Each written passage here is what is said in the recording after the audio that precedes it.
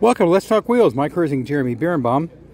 Folks, this week I'm in California, outside of Santa Barbara, at a ranch, and they're launching the Hyundai Ioniq5.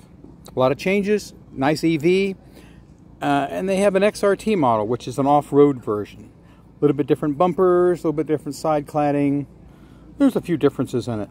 What a beautiful vehicle. Look at the lines of this thing. This is the standard one.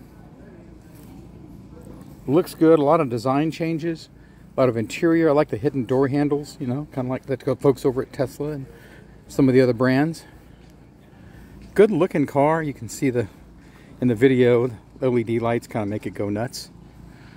Lots of room, good design, interior wise, it's beautiful. We're at a ranch outside Santa Barbara.